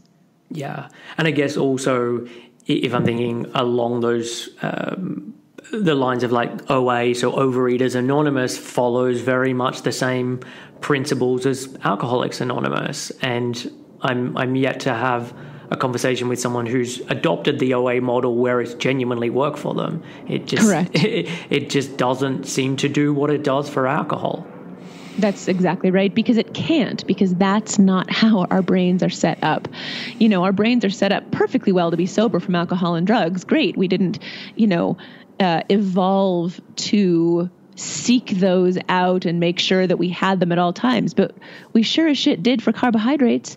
So we've got to really remember how our brains are biologically set up and really try to thread that needle very delicately with a full abstinence model with regards to the substance in question, and supporting our sensitive, lovely patients around how frustrating it is that some can use in moderation without problems and they cannot, as well as giving the message of, sort of moderation and all inclusivity with regards to how they subsequently eat. And with the substance abuse that you're seeing, is it mostly alcohol? Is it prescription drugs? Like, what are the things that are most commonly coming up? For me, I have most seen cannabis and alcohol, but a good study of women with anorexia nervosa looked at different sort of drugs of abuse. And in the anorexia with purging group, the risk for drug abuse or dependence was 6 times higher than with restrictive anorexia. In that particular group, actually 32% of those with anorexia nervosa purging subtype also had drug use or dependence. Cannabis was the most commonly used drugs. However, stimulants, cocaine, sedatives, and alcohol were all studied and were quite common too. And with that research, do you think a lot of that then can come down to temperaments that can then lead to where someone ends up in terms of what type of eating disorder they end up with? Yeah, I think that's probably right. I think that there, broadly speaking, there are temperamental subtleties, differences amongst those who purge, for instance, versus those who never purge. And it does seem apparent from the literature and from my own clinical experience, I suspect yours as well, that those who purge seem to be more likely to be at risk for concurrent substance use disorder. Right. And we haven't had the change in laws over here around cannabis that has come into the US. So has that got better or worse just from your experience now that it's so much more readily available? Yeah, here I sit in Denver, Colorado, where it's freely available and quite legal. I think my feeling around cannabis use is that by comparison with alcohol, there are probably fewer physiologic risks in some ways. As long as someone is of age and using moderately, that's always the big point, isn't it? I have reservations and concerns about my patients who are under 25 years old, which is well over the legal age, who are using cannabis regularly, just because, some of the data we have about how that impacts brains, especially brains that already have a propensity to mental illness, is not great. But, the jury is still out on that in the greater scheme of things. On the whole, I would rather my patients nourish themselves, do great therapy, and consider well overseen psychiatric medications than sort of self-medication. Mainly because I just want to make sure we're not muddying the waters about what's really going on. Yeah. But I am not a stickler by any means, and I've got plenty of my patients who do regularly use marijuana. Okay. Well, look, Dr. G, is there anything that we haven't gone through that you really wanted to chat about today? It feels like we've touched a lot of different topics, but I just want to give you this opportunity in case there was something that we didn't go through. I think the one thing that I'd love to talk about briefly is empowering kids and parents of kids around the time of adolescence when they start going into the pediatrician's office and we start hearing some weight stigma comments come in like, oh gosh, you gained a lot of weight since last time. And I wonder if we could talk a little bit about that, because I think I'd like to lend my medical credentials to some ways that we can reframe those sets of conversations, which can be so damaging to kids. Yeah, I'd love to hear about that. And just in terms of your own experience around this, like, you've got 2 girls, is that right? I do. Yeah, I've got 2 daughters. One is 14 and the other's almost 11 at the time of this recording. Okay, fine. So is this also coming from experiences that they've had or that you've noticed with them as well? The ones that I talk about with my patients that are quite prevalent haven't shown up in my kids' pediatrician's office yet, but the conversations that I have with my kids about changing bodies and about size and shape, absolutely, this is a topic of regular conversation in our household. Okay, cool. So yeah, but by all means, share with people what you want to say around this. Thanks. Yeah, so it is necessary for kids to gain a ton of weight in order to successfully move from a child's body to an adult's body. And it is almost never the case that a child progresses through adolescence in perfect equipoise with not an awkward moment to be seen.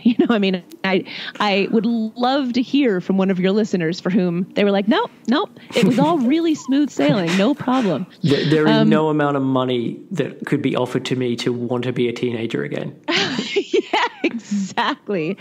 So what we find now, though, in this sort of overly thin focused world is that from the ages of, depending on when puberty starts in your kid, say 8 through 15, there are going to be years and maybe forever where your kid is going to have gone from a certain body type to a thicker body type.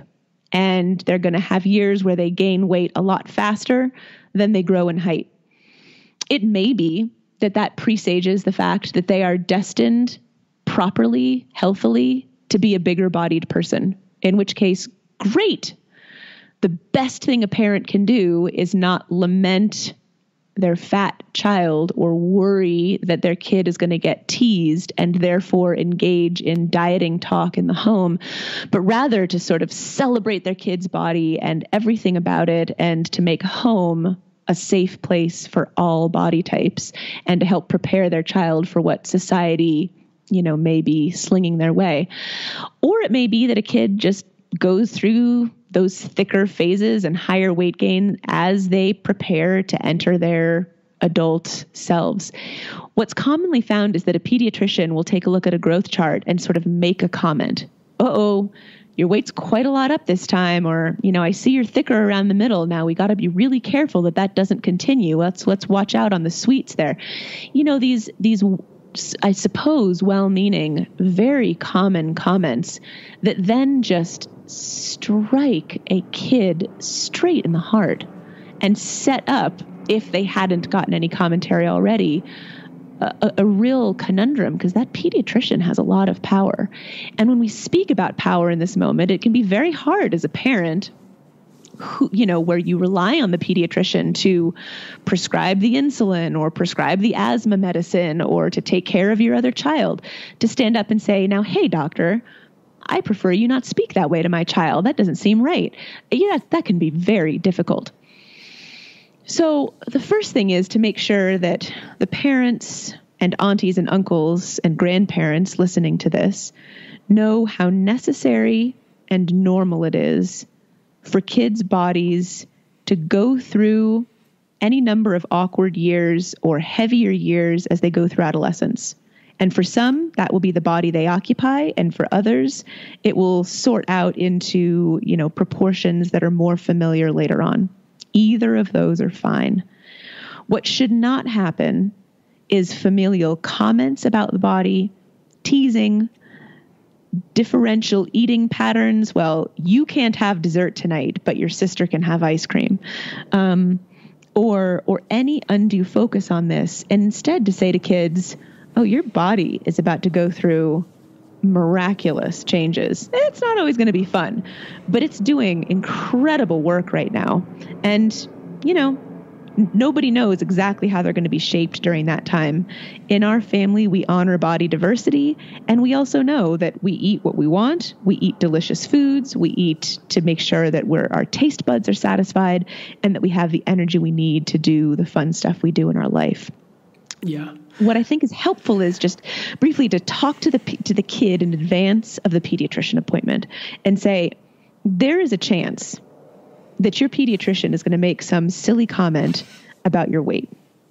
But you and I both know, because, I have educated myself on this, is that has nothing to do with your health or wellness.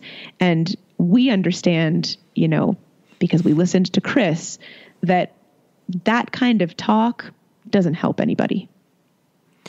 Yeah. And I think that, as you're saying all of these things, I'm reflecting on many of the clients that I've had and their journey towards an eating disorder or disordered eating was because of the kind of interaction you're talking about.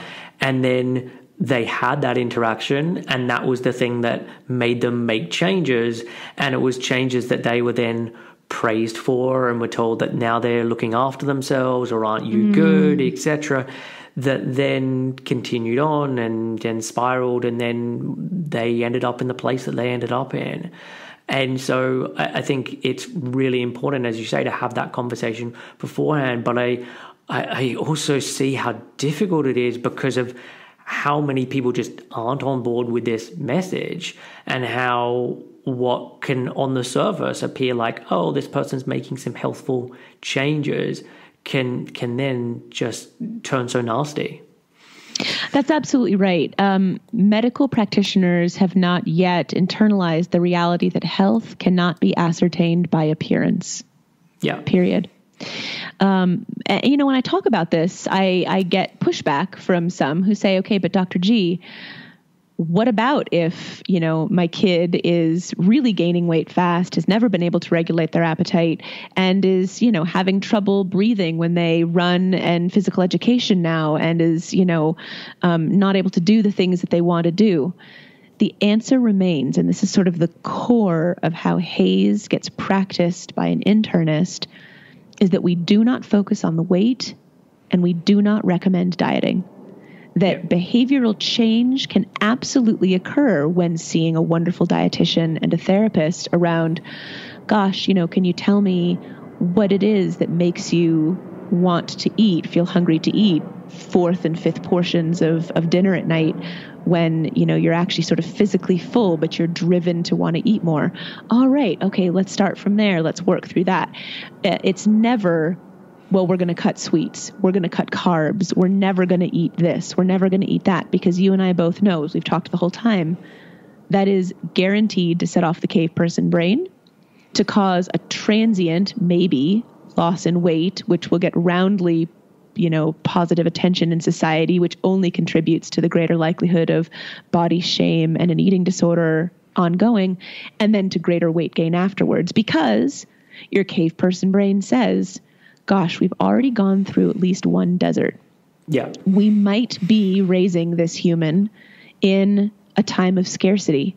So let's make sure that next time we come through this desert and we have access to food, that we push their body weight above whatever their prior set point was by some, just to safety them for the next desert.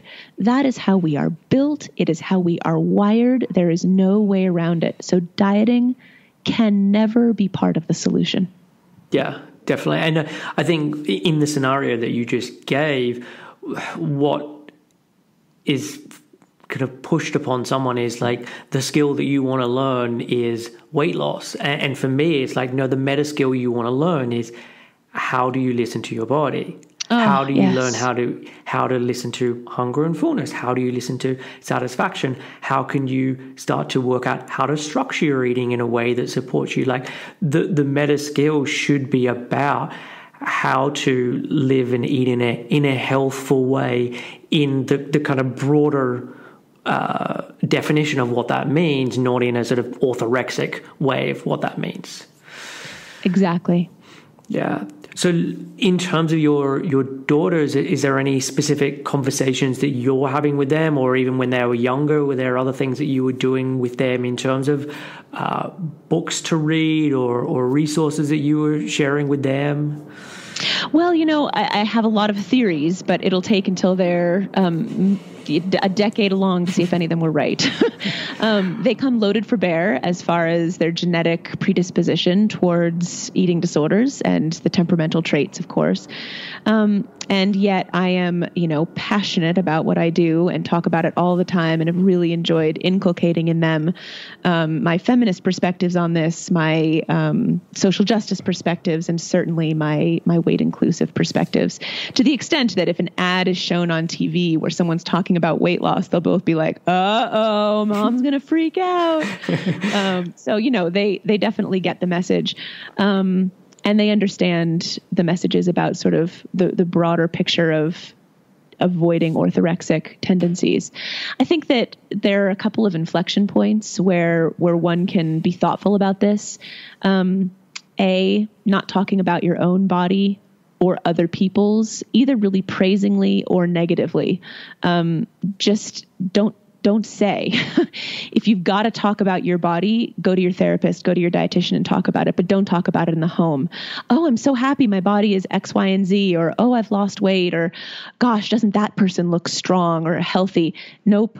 Like, just leave bodies as sort of neutrality.